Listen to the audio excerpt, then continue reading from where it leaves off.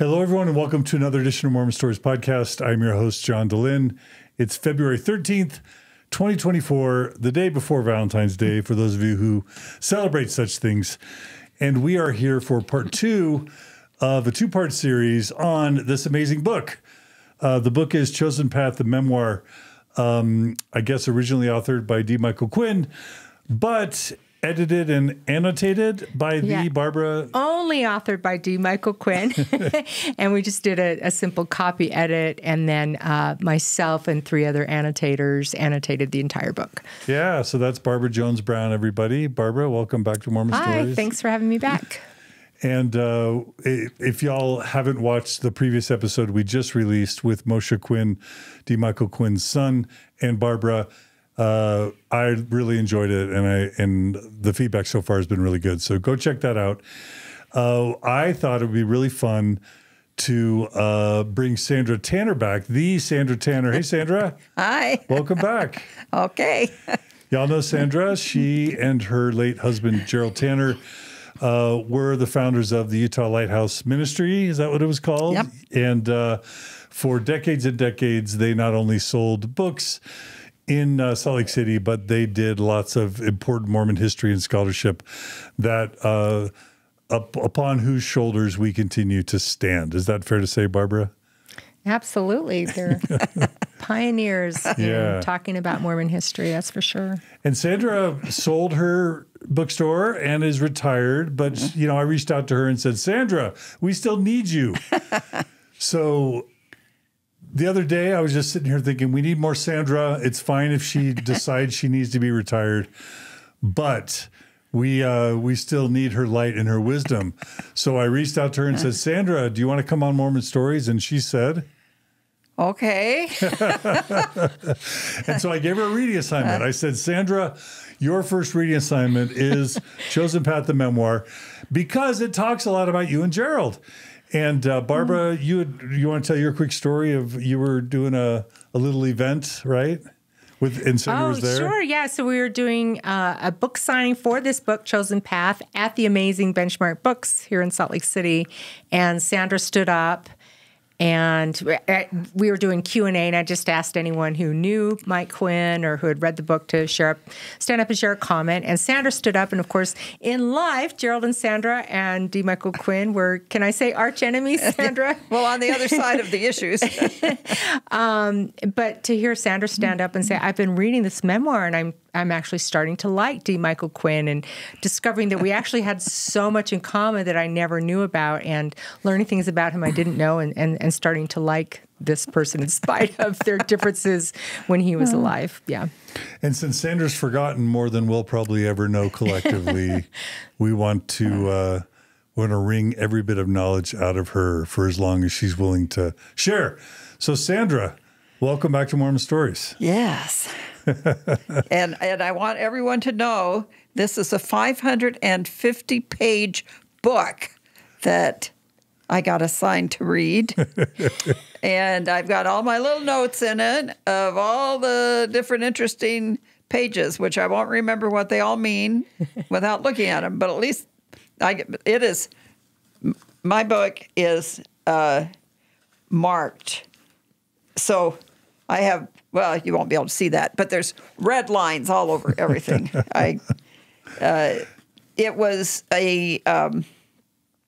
It was a very interesting read. The first part of it, before he gets really into his research, deals a lot with his personal family stuff, and so it's not as applicable to my studies. But it was interesting getting to see more of Quinn as a person in the context of his whole life. So it was a challenge to get through it, but it was interesting to see how he was down in the Glendale, California area, and I grew up in the San Fernando Valley area, which is just a few miles away. So it was kind of like old home week, reading some of his early experience in Mormonism, because I'm just a few years older than Mike, maybe 3 3 or 4. He was born in 44. Yeah, I was born in 41. So I'm 3 years older. So similar kinds of experiences growing up in Southern California in Mormonism, which were good years for me. I enjoyed my early years in Southern California as a Mormon. And his mom and my family, all from pioneer stock. So we all grew up with a lot of base knowledge of Mormonism, much of which was the PR version, or no, the G version. And it wasn't until later we realized there was an R version of Mormonism. But so to see Mike as just a regular Mormon kid growing up was instructive for me in helping to fill him out as a person. And I thought it was interesting reading about his mission and then his service in was he in the Air Force or Army? He was in Germany, and I think it was the Army. I'm getting a little rusty. Yeah, anyways, he goes into... He was in intelligence in Germany. In the intelligence community, which I thought was really interesting because he tells about how he wanted to go into the CIA and I guess be super sleuth. And the guy is talking with him about what you have to do when you're an agent. And he says, there might be a time you're standing with somebody face to face and you have to shoot them. And Quinn's like, maybe I want a different department. So he goes into a little different area of intelligence work. The struggles that he has in his marriage, and I think most people that know anything about him or his work know that he was gay, and how from a child he knows this about himself. And yet as a child, he is given this promise by, was it his grandma? Well, his grandmother predicts that when he's 9 years old, Mike Quinn is the kid that every fast and testimony meeting is getting up and bearing his testimony. And so people in his ward start saying, oh, you're going to grow up to be a church leader someday, I'll bet. And his grandmother, when he's 9, tells him, I'll bet you grow up to be an apostle. And Quinn takes that very seriously, and he spends the rest of his life believing he's going to be an apostle someday. Yeah, I mean, really serious. He comments through the book, through his life, that he had this reconfirmation of this through different blessings, through what different people said to him. If someone just talks about, oh, you'll go far, you've got great things ahead of you in the church, and that all feeds into this belief he has that he's been chosen to be an apostle someday. So this drives him through his commitment to Mormonism to be the ultimate Mormon. And he strives so hard to do everything required of him. So there's a certain tragedy in the story of his desire is to be the ultimate Mormon, to be worthy of being an apostle. And yet he has this inner struggle so that to be an apostle, you have to be married. You can't be divorced.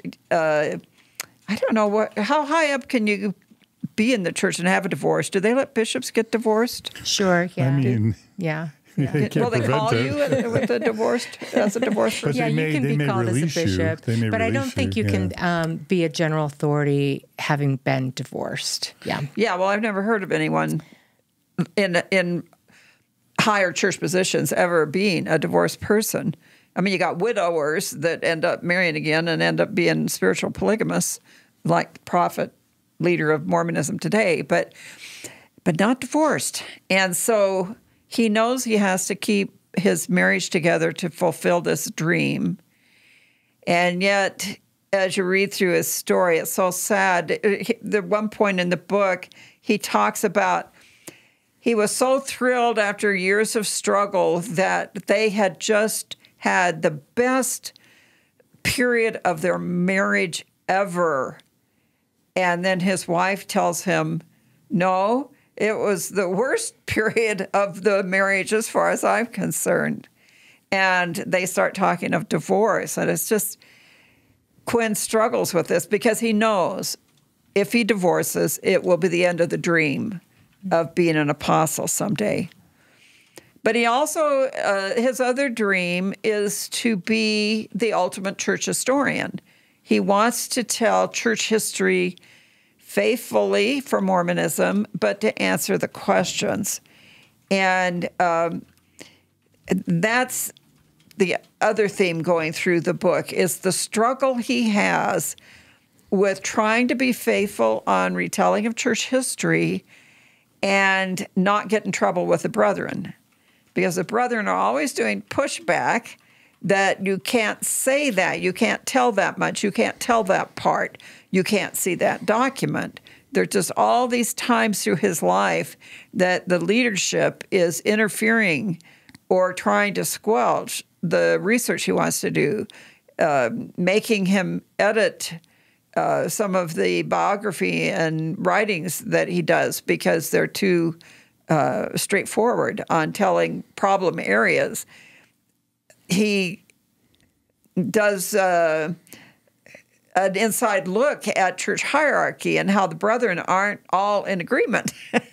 And it bursts this bubble of the average Mormon that everything's done just the smoothest board meetings you could ever have, where everyone's in agreement. And yet Quinn's writing out, no, they have these big disagreements. They don't like each other. Different ones are saying behind their back someone else. They don't like them.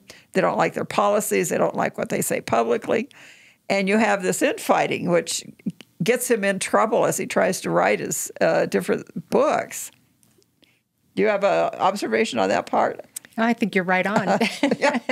And as copy editor of the book, it's interesting. You know, I know the themes that came out for me going through this again and again and again, and then hearing you pick up on this same themes. I'm like, oh, great! It's coming out to readers. These themes. The Origins and Extensions of Power, which are both signature books. Yes, highly recommended. Mormon Hierarchy. Yeah, it's a 3-part series. Yeah, right. Because the financial one came third, right? That's right. Yeah. Yeah. Those first two I strongly recommend. They were a really formative part of my faith journey. They were written and published after he was excommunicated, correct? Oh gosh, they were published by Signature Books before I started, so I don't remember the exact years off the top of my head, but I'm guessing they came after. I think all three of them came after his excommunication. Yeah. Yes, and he was excommunicated as one of the September 6th in September of 1993.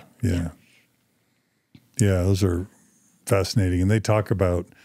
Wasn't there the story of Hugh B. Brown when David O. McKay was getting up there in years, wanting to rescind the priesthood ban in the late 60s?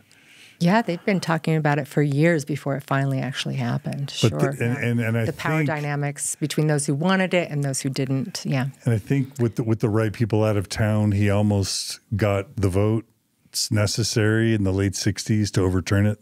But then like Harold B. Lee or whoever came back in town and scuttled the deal, right? I mean, that's the type of stuff Quinn was writing about. Right. Give you an example here of the early on when he gets into his studies. So in 1966, he has a section in his memoirs called "A Devout Freshman Shakes My Confidence." And he tells about how he had talked with LeGrand Richards, who was an apostle, back in 1961. And LeGrand Richards had answered his questions about post-manifestal polygamy. And Quinn felt that he had adequately dealt with post-manifestal polygamy as not being a problem, not being an issue. But then in 66, a student comes up to him and talks to him about the problem he has with post-manifestal polygamy. Well, Quinn thought he had that all solved, but here comes this fellow, Stephen E. Robinson, who goes on later to become a professor at BYU, I believe. Yeah, and he wrote the very popular book, Believing Christ. Yeah. Well, this is back when Robinson's a young student, I believe. Mm-hmm. And he comes up to Quinn and he says, My grandfather was a mission president who married 2 plural wives in Salt Lake City 10 years after the manifesto, and my family has a recommend from one of the marriages signed by President Joseph F. Smith. And so this Robinson is struggling. How do you put this in the history of the church when we were always taught that the polygamy stopped in 1890? And so this gets Quinn interested in this topic. And post-manifesto polygamy then goes on to become a major issue for him, and he ends up writing later a huge article in Dialogue on post-manifesto polygamy. That's a classic. Did he just list all the post-manifesto polygamous marriages that he could find? Yes. Yeah. And on this story about Stephen, was it Stephen E. Robinson or L? Okay, Stephen E. Robinson. But he's upset because he's in a religion class, and Mike Quinn is in the class with him, and the professor is teaching at BYU. He says there were no polygamous marriages after 1890, and if they were outside mainstream LDS approval. You would have been excommunicated after 1890, all of them on. And so the Stephen E. Robinson, he's like, that's just not true. My ancestors were mainstream, active, faithful LDS, and they were married in 1900. And so that makes Mike Quinn start thinking, oh, what's going on with this post-manifesto polygamy? Was it actually going on? Was it sanctioned by LDS church leaders, as it was for quite some time? And he writes about that, and it's one of the subject that he kind of says, okay, we need to start talking about this taboo subject. Yeah. So Quinn writes, I was deeply disturbed by what Steve told me about his grandfather's post-manifesto polygamous marriages. This didn't fit the explanation of Apostle Richards, and traditional historians by B.H. Roberts and Joseph Fielding Smith that people entered post-manifesto polygamy without authorization of the first presidency. I couldn't believe Steve's story, and without indicating my skepticism, I asked for his grandfather's name to look it up. So then he goes and looks it up at the genealogical library and finds the genealogy sheets and verifies, he took 2 wives after the manifesto. That all was true. So then Quinn says, this BYU student set me on a quest to understand post-manifesto polygamy and every other historical claim about the LDS Church made by anti-Mormons. In the process, I found that traditional Mormon historians were denying the existence of things that anti-Mormons could demonstrate even from Mormon sources. I felt that this was a great vulnerability for the average Mormon. I was determined to get to the bottom of every historical claim made by anti-Mormons and do what traditional historians had not been doing, acknowledging all the evidence and still come up with an explanation that was both honest and reassuring for believers. And this was in 1960. I believe. Which is right around the time you and Gerald were starting up your stuff, right? We're doing all kinds of stuff at that point. Yeah, but the problem for the historians through my whole lifetime that the Mormon Church has faced is I don't see that they have good answers for the problems.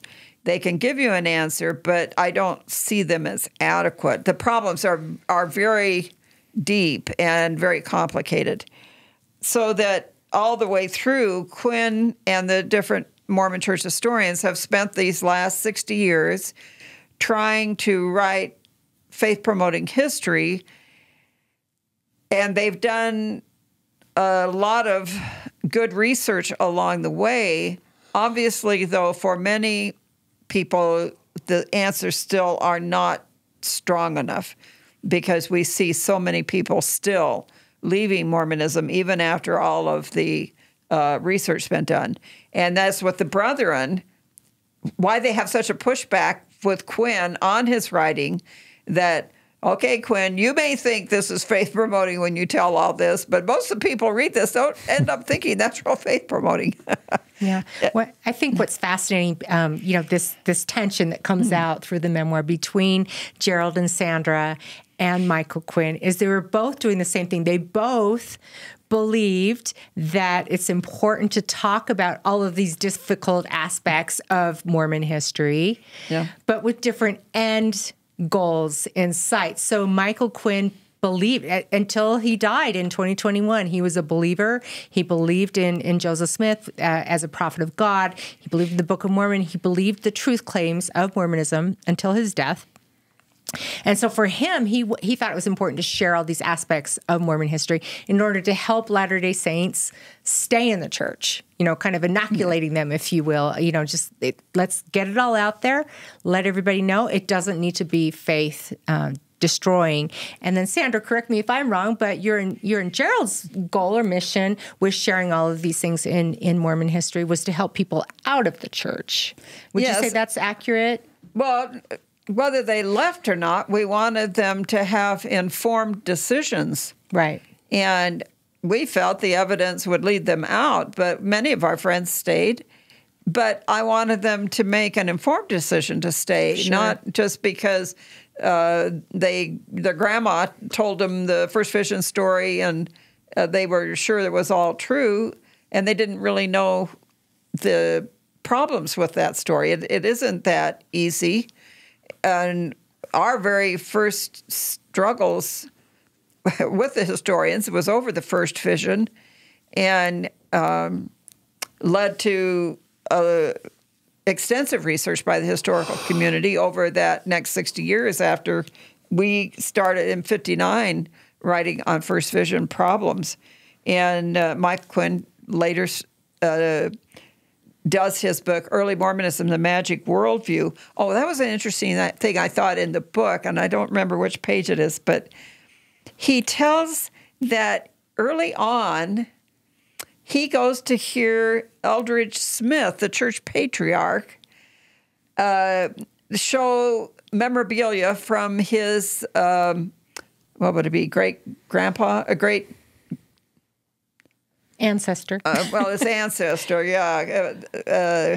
because he would have come from Hiram Smith, Joseph's brother.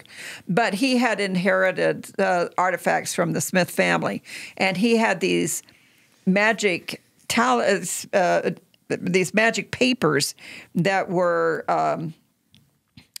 owned by Hiram Smith, evidently, and he would this Eldridge Smith would show them at firesides and things. Mike saw those at one of these firesides and just tucked it away in the back of his mind. Oh, that's interesting, and didn't even think about it for years. He also was aware that Reed Durham, who was the institute director at the University of Utah back in the early 70s, had given a famous talk on Joseph Smith's Jupiter's Talisman, but at the time they thought it was a Masonic artifact, but it turns out to be a magic artifact. And Quinn was aware of that, but he had not put the pieces together that these were part of a bigger picture of the Smith family's involvement with the occult. And so it's not until you come up to the time of the Mark Hoffman documents, and Mark Hoffman starts his documents in 78, I think is the earliest one I know. I think his earliest one, I think he brought to me on the second anointing, and supposedly a document from the Salt Lake Temple, which is complicated. So if you want to read our biography on Lighthouse, I guess it's in there. But so Mike Quinn starts seeing these different documents that Mark Hoffman is, we now know, inventing, but supposedly finding, that show connections to magic. And this gets Mike Quinn interested in the whole magic question of the early Smith family. So he spends several years then researching all of that and eventually comes out with his book, Early Mormonism and the Magic Worldview, which incidentally won the Mormon History Association's Best Book Award in 1988. And then you mentioned your biography, Sandra, Lighthouse. It won About You and Gerald, and it won the Mormon History Association's Best Biography Award last year. So incidentally, both books have won those awards. This episode brought to you by Signature Books. Yes. But the Quinn's book, Early Mormonism and the Magic Worldview, was just a monumental study, and the brethren were not thankful that he wrote it. So it just, I'm sure, caused them all kind of grief. But Quinn's philosophy was, if that's the way he lived it, then that's the way we tell it. And if the church could get going and survive with that being its story, then we ought to be able to survive with it being our story now. So, but he was a little more accepting of some of that than a lot of the average people. But Quinn's book, that was a really important study when he did the Early Mormonism and the Magic Worldview, and it still remains the starting point, I think. Anyone that's going to try to deal with that early period of Joseph Smith's life, it would be required reading. Sandra, I'm curious, what did you, so it came out in 1988, and that was a decade after you and Mike Quinn had the conflict, right, over the secret pamphlet. But what did you and Gerald think when Early Mormonism and Magic Worldview came out in 88? Oh, we just were fascinated by it. Now, it had, its first edition came out during the Mark Hoffman, I can't remember just how the dates go on that, but the first edition had at least one of Hoffman's documents. Forgeries. And so there had to be a new edition done, a bigger and better version. And but we were thrilled to see the research that he had done on it. Now, we were troubled by his ability to marry magic with traditional Christianity. And so other than that angle, we were really impressed by the research he did. But that's the problem for the Mormon historian in dealing with Joseph's magic involvement, is how do you put that together with the Christian position of traditionally of rejecting magic involvement. And whether you make it white magic, black magic, people make differences. Anyways, the outer Christian community, generally outside of Mormonism, would find that problematic, that someone was involved in soothsaying, magic rocks, digging at night for buried treasure, binding spirits that would guard the treasure, and doing incantations to get the treasure free from the spell and all. And Mike was able in his mind to meld it together, and it didn't bother him. One of the problems, though, from looking at it from the outside is, okay, if you can say he could have had some sort of power, and whether you say it's magic or God. The problem, though, is that they never found a treasure. And so it isn't just that he's involved in the occult, but it's that he seems to be deceptive in using these things. And so how do we deal with that part of it?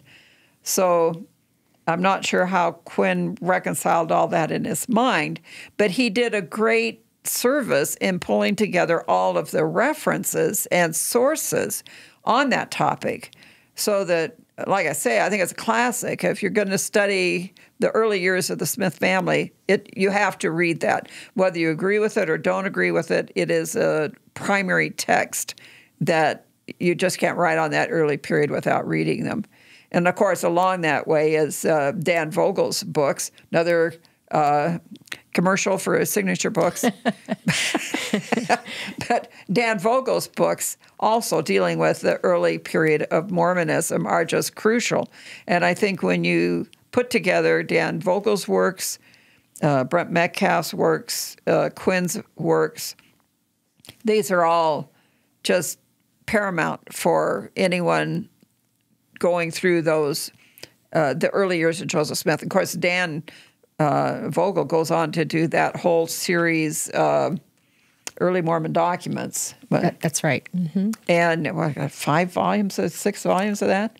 I don't know. I think it's, yeah. I should know, but it was a long time ago. It's half a bookshelf, Yeah. Of, I think I want to say it's 4, but it's a lot of volumes. It's a lot of volumes. Sandra, I'm curious, whenever you could say critic or apostate or honest history teller, however you want to choose it, it almost seems like whenever one of that type of person emerges in the public Mormon consciousness, at some point, a faithful, oftentimes on the church's payroll person emerges to kind of be the foil.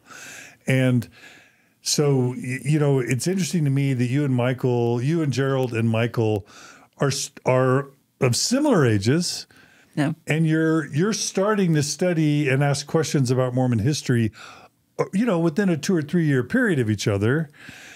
Now, I don't know exactly when Quinn goes to undergrad in Yale, exactly the years he would have. So he goes to BYU for his undergrad. He goes to the University of Utah for master's, and then he goes to Yale for PhD. And do we know this the is years? all in that. So he starts BYU in the 60s. Okay. Serves a mission, and then so late 60s, early 70s. Okay.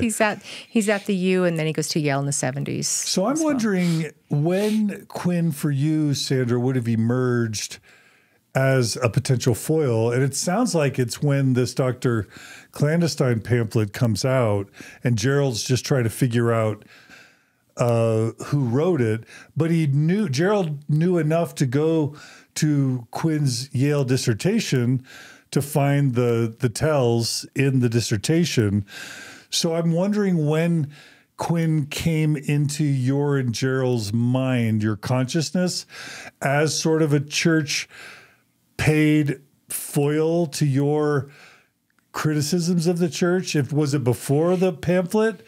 And if so, when that started happening, when you started realizing he was trying to neutralize your work, basically. Well, Gerald was aware of Quinn's dissertation, but I'm not sure just what brought that to his attention. And it may be through early issues of BYU Studies or Dialogue or something. I don't remember when Quinn's earliest articles would have started appearing. Do you know? I think that Quinn, so when this pamphlet came out challenging your work, Mormonism, Shadow or Reality, Quinn was working for the Church History Division for Leonard Arrington. My guess is Gerald probably was looking at all the historians working there to try and figure out who had written this anonymous pamphlet, and then started reading their works. So it mentions this in your biography, Lighthouse, how Gerald sees these really weird Latin phrases in that anonymous pamphlet. So I think he probably started going through all the historians working at the Church History Division, reading their works, and then when he saw that really weird Latin phrase, Ergo propter hoc post, something whatever. like that. Yeah. Well, that's when he figured it out. It was Quinn. Okay. Yeah. Well, we know from both Quinn's memoirs and from our biography that Ron Huggins wrote about us, the Lighthouse. I think Gerald was already aware of Quinn, and he may have even already have read his dissertation. But the guess that it was Quinn came the year before when Gerald was friends with Reed Durham, the Institute director that did the paper on the Jupiter Talisman. But Gerald had got to be friends with Reed Durham, and they had talked at different times, sharing about different areas that they each were researching. Not that I don't want to give the impression that Reed was sympathetic to our point of view, but it's just like Gerald's friendship with Ogden Kraut, the polygamist. Gerald was always interested in talking with anyone who was doing factual history, no matter what side they were coming from. They all want to see the same documents, Sure. even if they come to different conclusions. So Reed had already mentioned to Gerald that the Church Historian's Office was thinking of doing a rebuttal, and the name of Michael Quinn had come up at that time as a possible person to do such a thing. And Gerald had just made notes about it and put them away in a file, and hadn't really thought about it until the anonymous historian's response to Shadow Reality came out. And so that then drove Gerald back to going through his files trying to find that note he'd made. And when he saw that the name Mike Quinn was on his little notes, he thought, oh, I better look into him because he may be the one that did this. Mm-hmm. But at the time of the rebuttal to us, I think there were other people trying to figure out who it was as well. And they had some thought that it might have been, was it Bush or Bushman? Bushman, Richard Bushman. Bushman might have been one of the authors. Suspected. Yeah. And Arrington had been suspected. But because Gerald had this clue that maybe Mike might be involved, he went back and looked at his thesis again and saw all these Latin phrases in it. But the one that stood out was the post hoc ergo proctor hoc. That's it.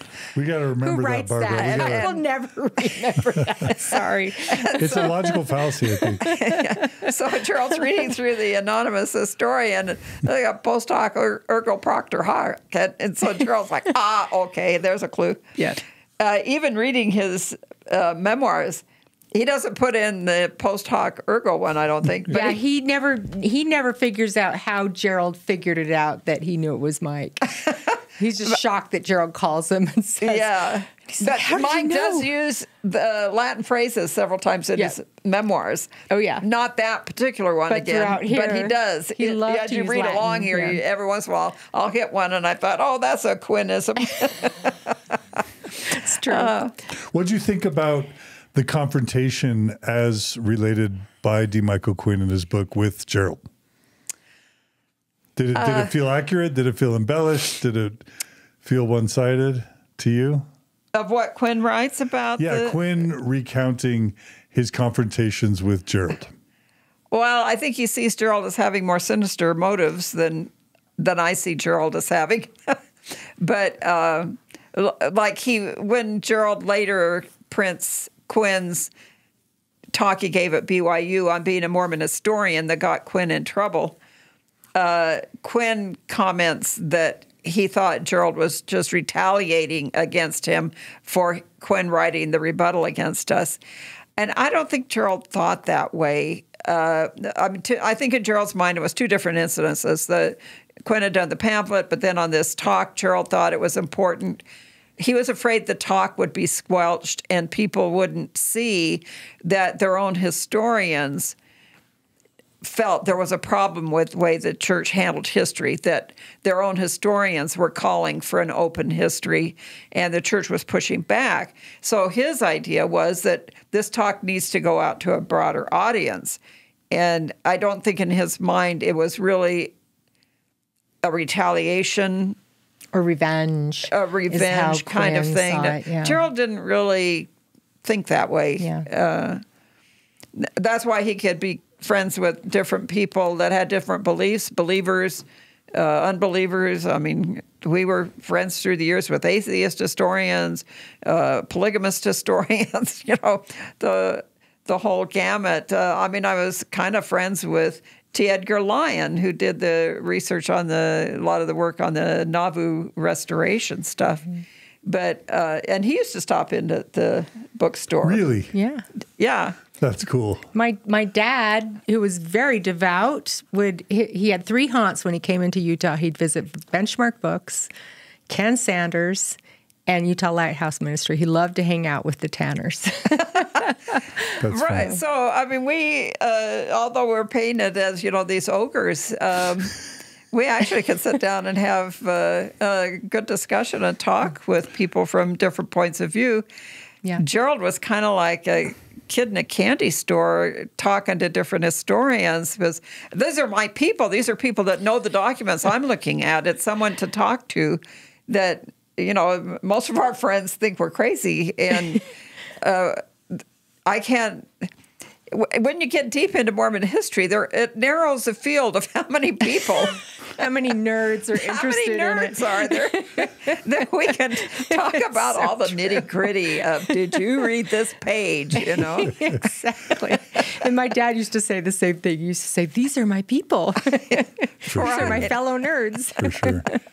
So do you remember once Gerald discovered D. Michael Quinn was the author of Dr. Clandestine, had the confrontation. Oh, and by the way, Quinn lies to Gerald and says he's not the guy. Did Gerald buy it? Did Gerald not buy it? Do you remember? Oh, no, Gerald was sure he was lying. When Arrington lies to him as well and says he doesn't know anything about it, Gerald felt they both were lying to him, but he had no way to prove otherwise. But no, he wasn't persuaded by either of their comments that they had nothing to do with it. He realized the game was, these guys' jobs are probably on the line. They have to lie. And so he's disappointed in them. And I think they were disappointed in themselves. Yeah. I think Arrington and Quinn both were remorseful that they had to lie to Gerald, because there's a certain irony in this whole thing. We're the big liars putting out anti-Mormon we're telling stuff. the truth. We're the truth tellers, but we're lying about truth telling.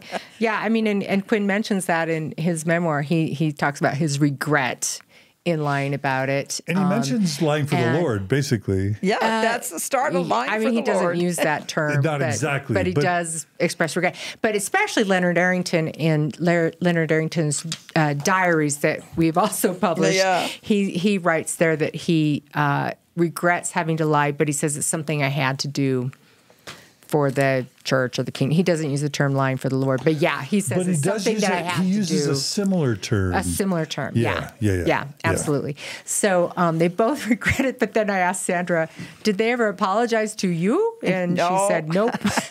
No, it never came up in conversation. Yeah. But it is kind of ironic that situation came about. I always felt sorry. He says life for God. Yeah. Right? Life for God. Yes. Life for God, not life for the Lord. So that's pretty close. Oh, it's very close. Yeah. Okay. And does Quinn say that? You maybe read that sentence. Does he say that he? It says, as advocates of the new Mormon history, we were caught in I need my glasses. We were caught in the tangled web of our best intentions of faith. I feel embarrassed empathy for LDS headquarters and its generations of compromising defenders. In his plain account of Christian perfection, Methodist founder John Wesley had described such compromise as the, quote, life for God. Right, yeah. I knew it said something like that. Yeah. And he's quoting John Wesley. Yeah. Well, another interesting thing on that Quinn pamphlet is when all this stuff comes out, then you have in 1978, Quinn gets a death threat because from one of our fans, I guess. Quinn writes, I became terrified for myself and family when a man phoned our house tonight asking about the anonymous response. He threatened to blood atone me for this attack on the Tanners. I quickly changed our number, kept it out of future phone books, and left it unlisted at 411 information. So he goes on, he says, I couldn't do anything about the publicity and felt really anxious about being murdered by some anti-Mormon crackpot. Well, let's talk about the other side of that. We were always in the phone book. We were always, you could always find our address or phone number. And we were always worried about some Mormon crackpot that might decide they're going to help God out by getting rid of the opposition. When people have come to me and said, John, aren't you afraid to do Mormon stories that, someone might hurt you? I'm like, well, Michael Quinn and Sandra Tanner are still alive. They survived it. We survived it. So once those canaries in the coal mine drop, then there you go. I'll start to get worried is what I would say. And I would just recommend, so we had just published Lighthouse, this biography of the Tanners, as I'm editing Chosen Path, and it was so fun to read what Mike is writing, his side of the story, and then the Tanner side of the story. So if people want to just really get into this intrigue and this conflict of what's going on in the 70s and 80s in Mormon history, read those two books together. It's fascinating. So Sandra, after Gerald and confronted D. Michael, and D. Michael lied, and Gerald knew that D. Michael had lied. From that point forward, did you and Gerald think of him as a foil to what you were trying to do? Was he a nemesis? Did he even rise to that level of prominence and continue at that sort of level of prominence in your minds, or not? Well, we kind of viewed him as a little more fair than the true opposition. I mean, the other side would have been Apostle Packer, who was Quinn's arch nemesis. They were. Yes, that's all the way through the book, too, is Quinn's struggle with Apostle Packer is always on a witch hunt to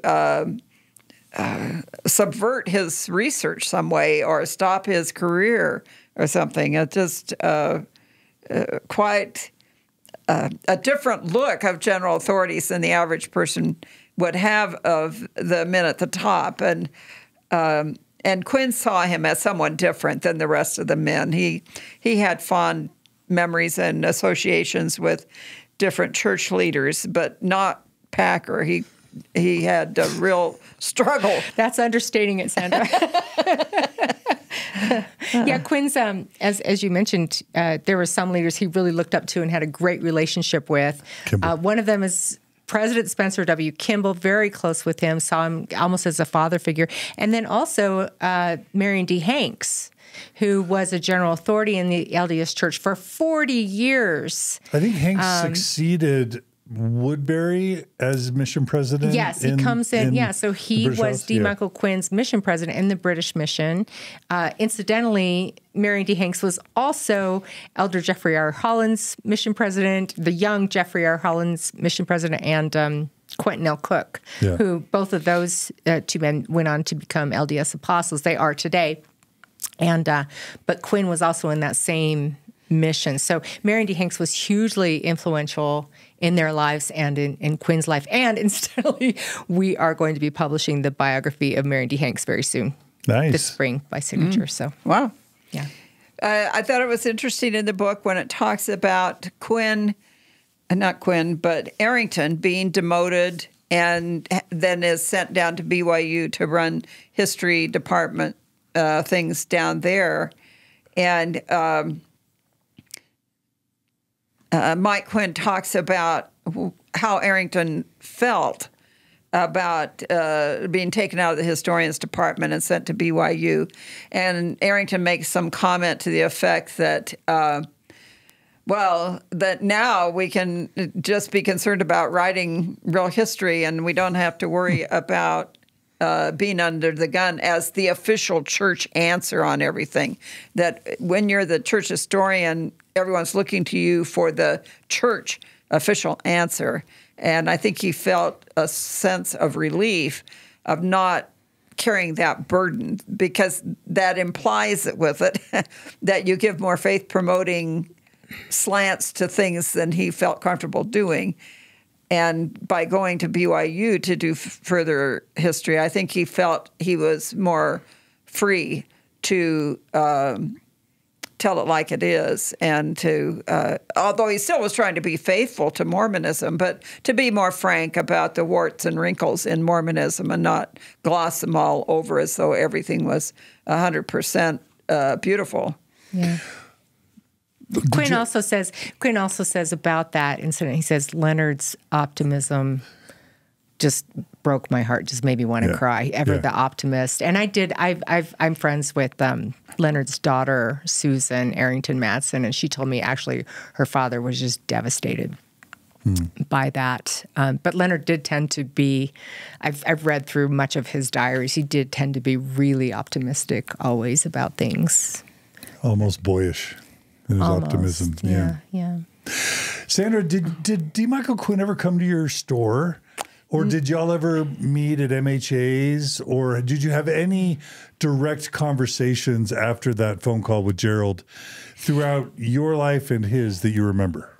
Well, there were some different times when he'd give a paper at Sunstone or Mormon History or something where I might have asked a question, and not questions to trip him up, just questions about historical items.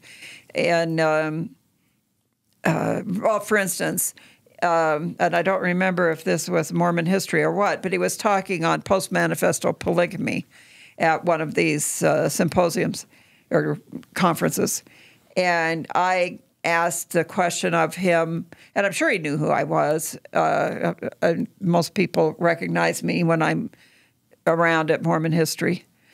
I asked him if he had carried his research beyond that first generation of people that practiced polygamy after the manifesto.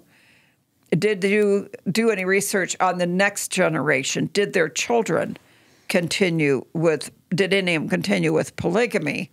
And he said, no, he hadn't been able to get into taking it another generation down. And I commented that the reason I brought it up is that my great-grandpa was, what was his name? Walter Young. My grandpa was Walter Young. He was the son of Brigham Young Jr.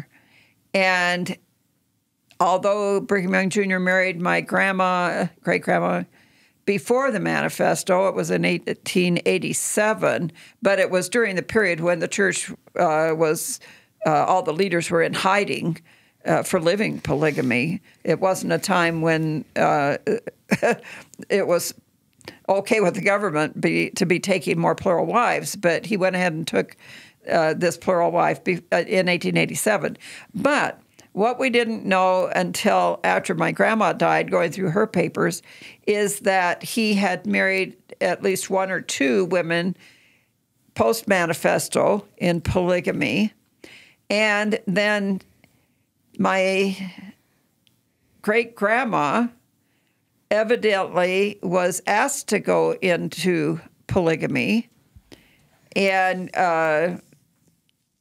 my grandma was asked to go into polygamy by Walter, who was the son of this apostle who was raised in a home that was a product of post-manifesto polygamy in the family.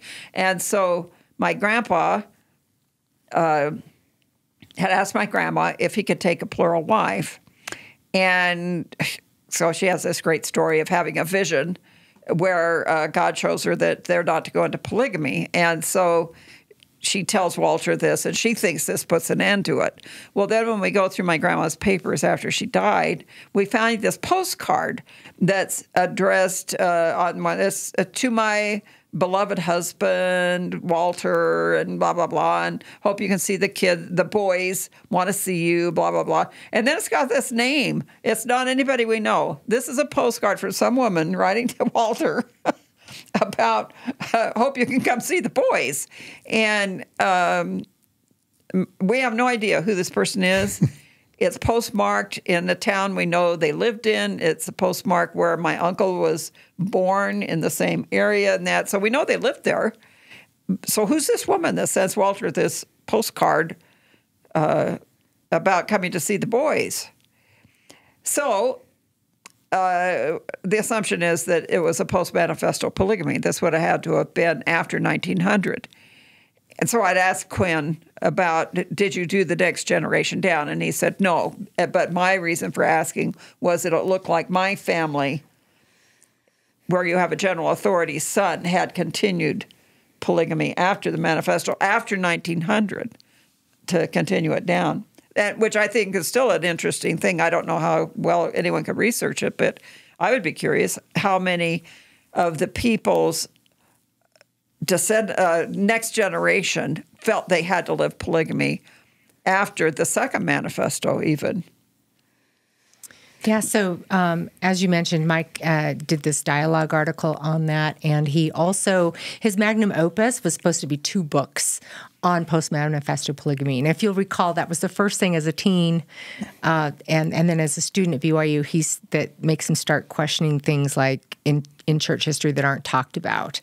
But anyway, so his magnum opus was going to be these 2 volumes on post-manifesto polygamy. He writes about it in his memoir, and I will just share that his children found what he had done on those 2 volumes, and I've been in talks with them about taking those, editing them, and publishing them. So we may have 1 more or 2 more books from D. Michael Quinn on his work on post-manifesto polygamy. That's fun. Yeah, and I asked that question, Sandra, because it just seems like y'all would have been natural collaborators in Not all collaborators. the work Yeah, because you had different end goals. Yeah. Right? Well, I think but there you would both have. wanted to discern the truth Right. about the history. And Right, but with different ends Yes, in yeah. mind. Mike to keep people in the church, Sandra and Gerald to say, well, maybe help you out. No, no, But I I guess I'm saying Sandra just got through telling us 30 minutes ago that she and Gerald didn't care. She would have Yeah, friends of just believers, informed. non-believers, Yeah. atheists, Sure. Christians, non-Christians, just Sure. because, at least for Sandra and Gerald, it didn't matter what the faith politics were. Right. But I guess we're saying maybe for Michael it would have. Well, it would have been a little more awkward because it had been such a personal issue between Gerald and Mike. And Maybe Mike was embarrassed. No, I think Gerald would have felt uncomfortable with Hanging around Mike. with being able to view him that neutrally, like he did with Ogden Kraut, the polygamist, Yeah. or talking with Reed Durham, because they had not taken any written stand to denounce us or Yeah. call us out. And throughout Quinn's memoir, he says throughout the memoir, he does not like the Tanners. Yeah. Yeah, So, he does not like the Tanners, and that never changes. yeah. So I think it would have been too awkward. But I think that he and Gerald, had there not been the pamphlet, would have had a lot of common ground in their research. Well, But like you said, the early Mormonism and the magic worldview and the origins and extensions of power, y'all were cheering him on, I'm sure, right? well, we carried his books in the bookstore, which got us in trouble with the faithful Mormons. Lou Midgley came in, and wasn't it Lou Midgley that came in and castigated me one day for carrying Quinn's books? What? Lou Midgley was an LDS apologist, and Quinn couldn't stand him either. No, No, I took classes from Lou Midgley at BYU. Oh, really? Yeah, so I knew him. Yeah, yeah. Interesting. Yeah, Yeah, he's he- all through the book. Oh, he is, yeah. He came in one day and really carried on with how could I handle those books by that gay man. Oh. And it was much more vulgar than that, or I shouldn't say vulgar necessarily, but more caustic. Wow. And I just said, look, I don't know the family situation of most of the authors of the books in my store. That's not my issue of what their family dynamics is. I go by the research, and he's got a lot of good research, so that's what I'm looking at. Yep. Even though we don't have the same conclusions. But that was true of many of the Mormon historians that we sold in our bookstore, that I could deal with the fact that they came to their different conclusion at the end because they had valid historical research in the book. So we, in a sense, were champions of Quinn's, after his little pamphlet against us, in that we sold his books and recommended his books to people. If they asked me about like Mormon hierarchy stuff, I tell them, look, here's the books you need: Mormon hierarchy, origins, extensions of power, And so it was a awkward friendship, but we didn't know each other personally. So makes sense. What a weird thing for Midgley to. I mean, the fact that you were well-known apostates, that he would come in your bookstore and tell you not to sell, to tell you what Mormon books you should and shouldn't publish. It's like he came in with a deliberate motive of trying to get me angry. He wanted a confrontation that he could go boast about how belligerent and mean the Tanners are. He went around to different critical sources and he was famous for this, of trying to get a rise out of people. Mm-hmm. And so he was just being very rude to me and very dismissive and just snide. But this was when Gerald was going into his Alzheimer's, and I think this is in our Lighthouse book. Dear sweet Gerald, he was in the back and heard Midgley ragging on me and thought he was being rude to me. And so he comes in to save the day and opens the door to the bookstore and tells him, I think we've heard enough. I think it's time for you to go home. And he opens the door for Lou to leave. And so he later writes this up on the internet. It's still up on the internet, I'm sure. The day that Gerald Tanner threw him out of the bookstore. And it just was so funny when I read that. I thought, here's milquetoast Gerald opening the door and saying, we're done, you're leaving. Yeah. That's so interesting, your relationship with Midgley, because, Quinn writes in the memoir about how he could not stand Lou Midgley. Yeah, interesting.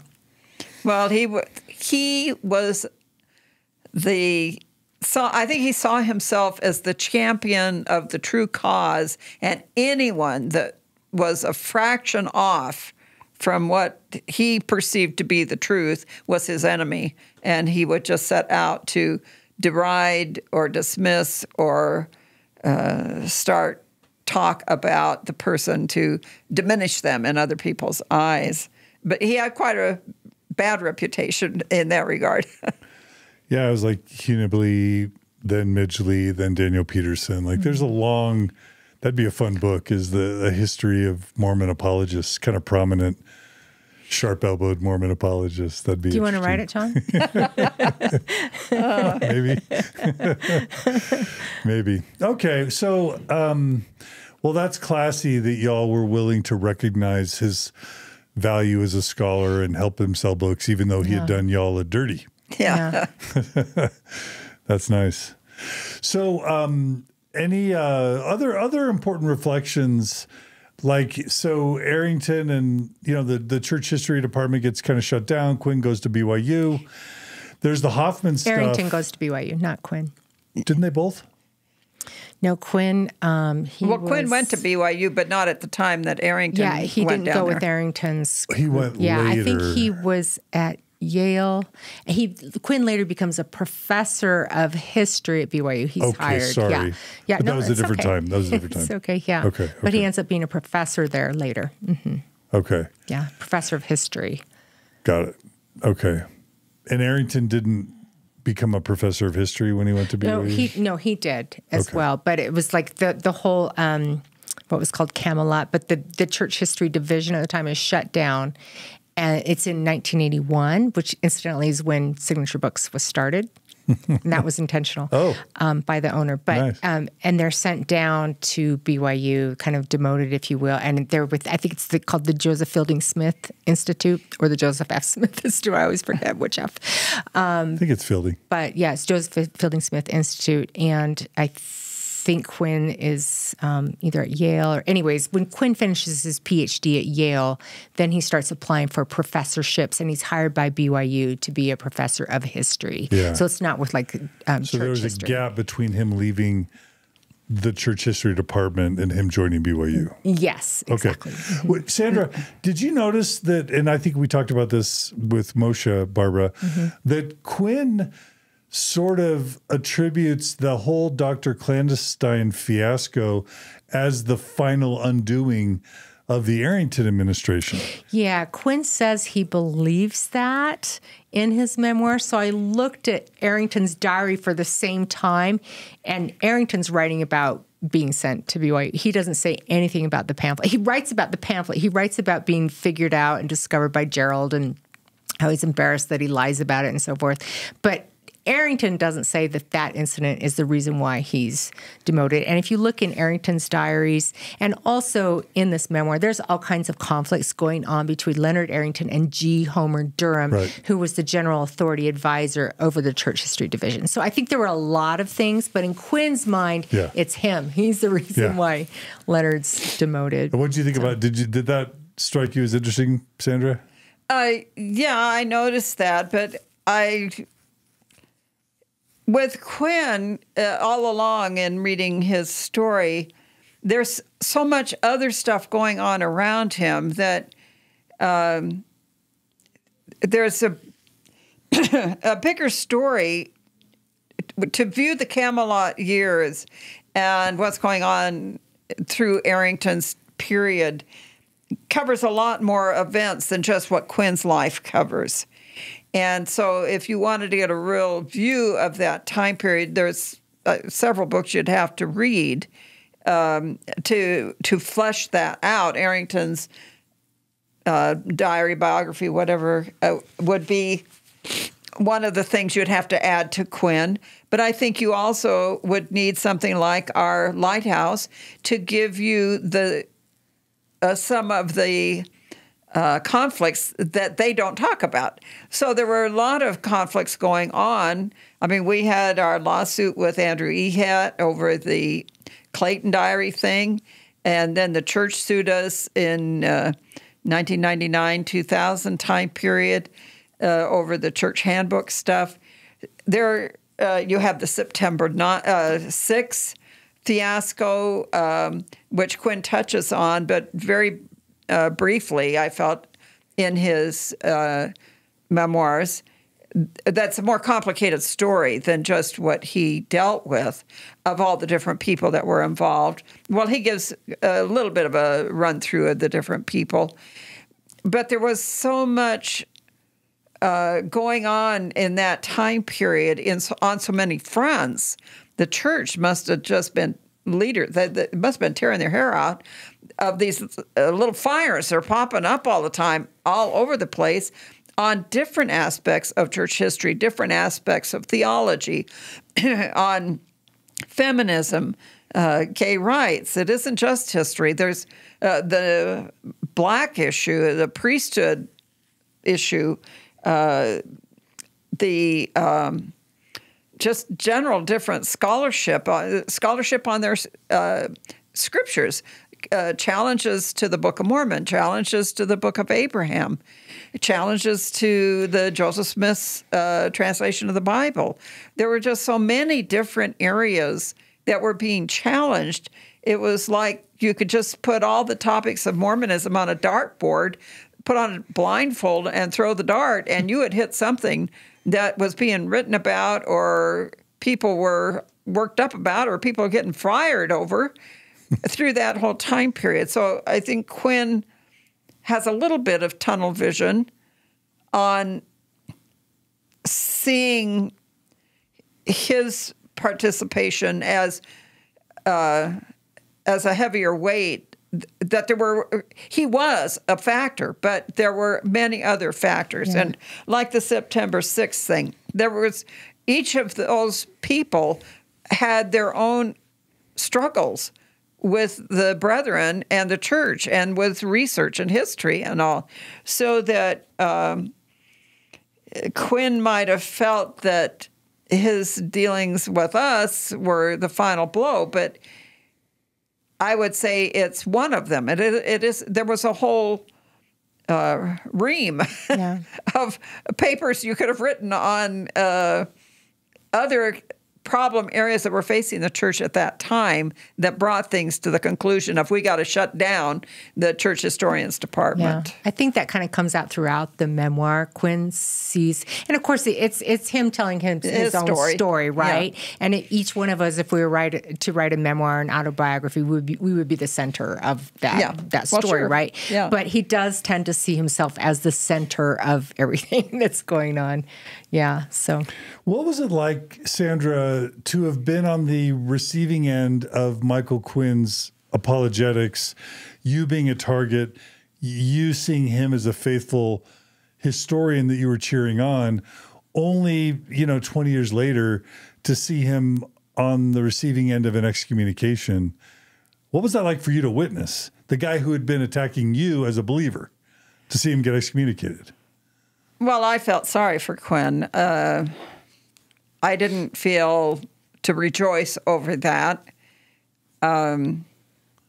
It was just part of that whole sad story of how everyone, it seemed like that the faithful historians for the last 30 years had been systematically cut off some way because they were too frank.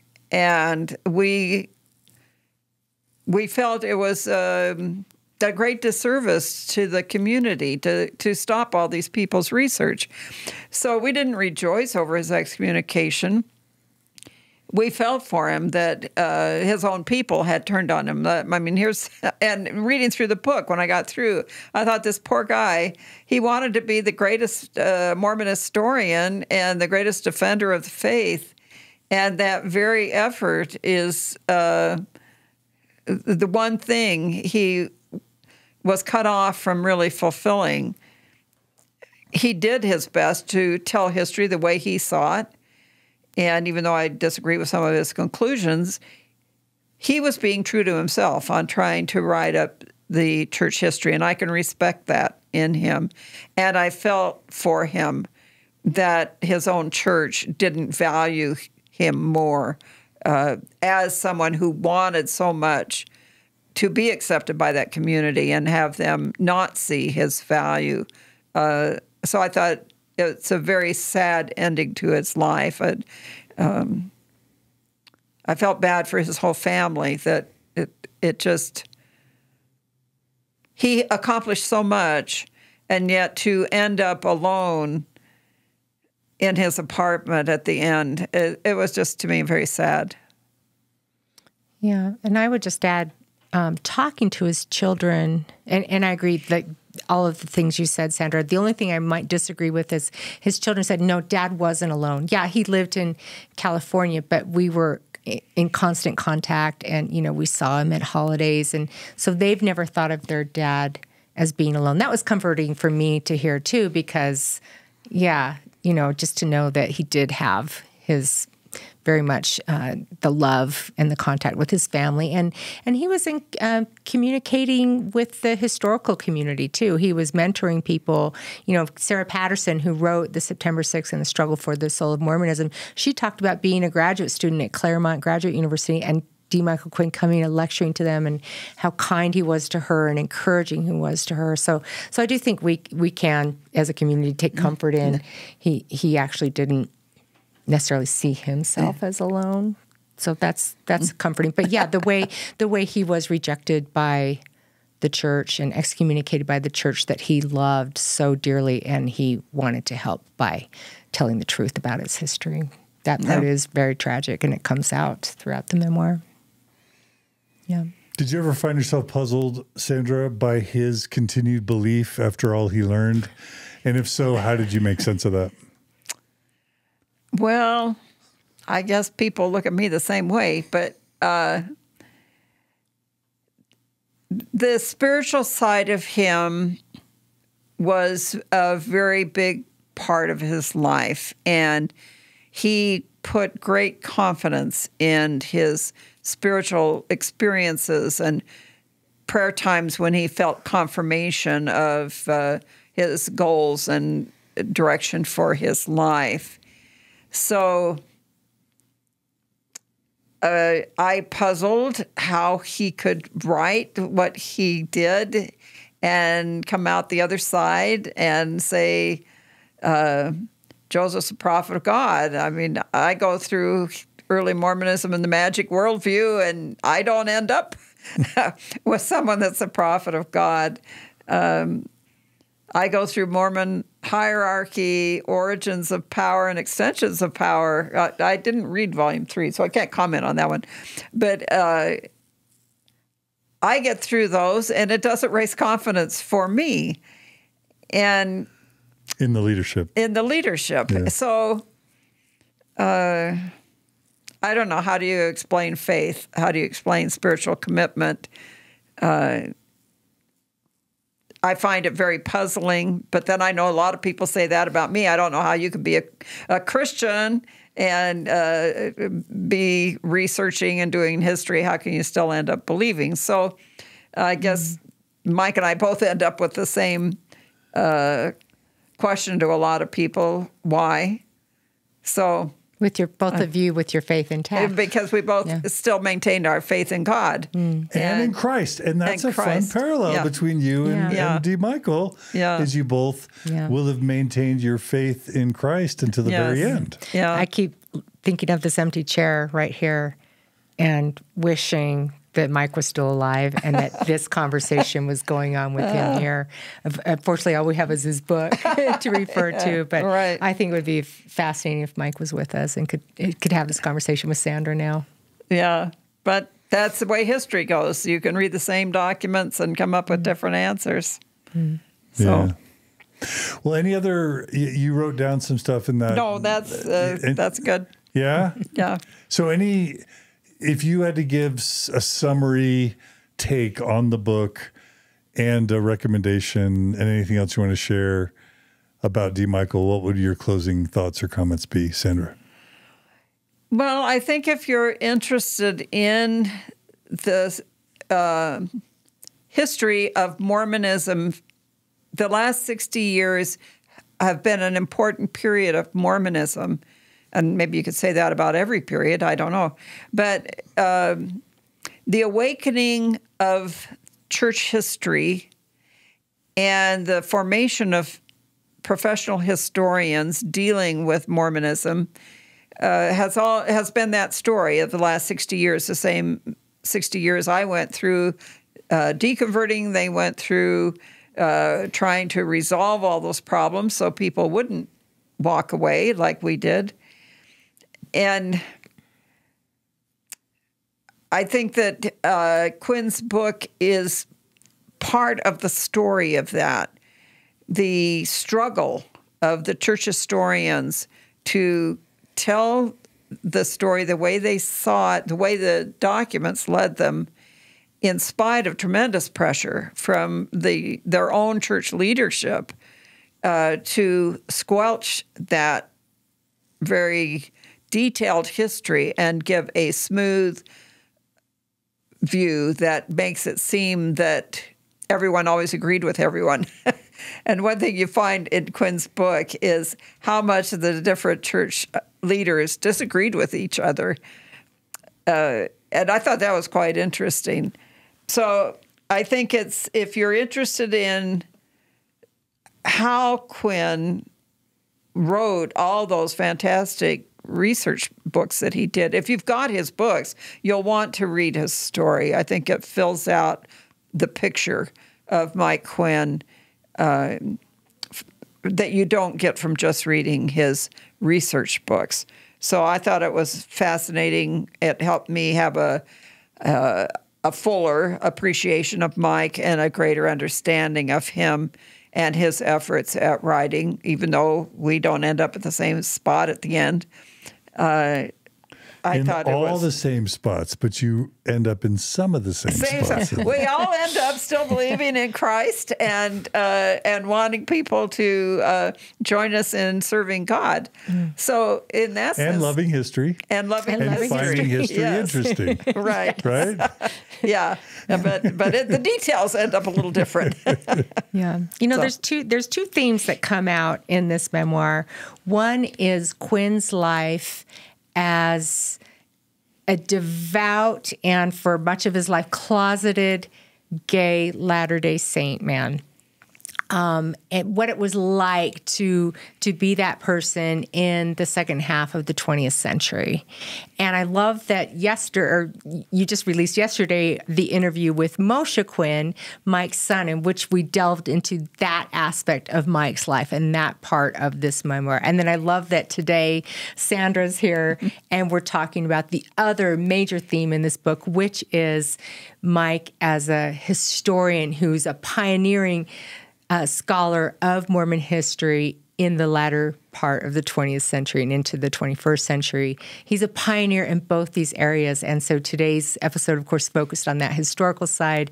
And then anyone who wants to look at his life as a devout gay Latter-day Saint man can listen to the interview with Moshe Quinn. So we covered both aspects, those two huge parts of Mike's life.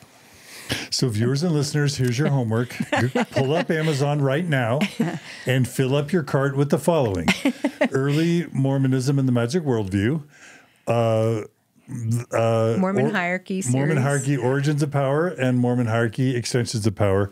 And then round that out with Chosen Path, the memoir, D. Michael Quinn, and Lighthouse. Yeah. Help me out. Lighthouse. Gerald and Sandra Tanner, despised and beloved critics of Mormonism. The biography of the Tanners is fantastic, too. And if you want to throw something else in, throw in the Leonard Arrington biography. The Leonard Arrington Diaries is the best one, which is his annotated diaries by Gary Bergera. That'd be a good read. That's a good reading list. Oh, if you want to dig deep, yeah. And then hold out. Fascinating. And then hold out for the Post-Manifesto Polygamy book yet to come. Yet to come. By Quinn. Yes. All right. Well, Barbara, thanks for all you and your team are doing from George Smith on down at Signature Books. Because, we wouldn't be able to be having all these conversations without the great work of you and Signature Books. And our great authors and great subjects of these books. Right. And Sandra, it's so fun to get you out of retirement. How does it feel to be out of retirement? To have a homework assignment. Yes, from right. John Dehlin. Yeah, it's good. So, what's it like being retired? Have you enjoyed it? Has it met your expectations? I love it. Yeah. Yes. Do you want me to leave you alone? Would you like me to leave you alone? No, I don't mind popping in once in a while. It's just nice not to be required to pop in all the time. I get to choose.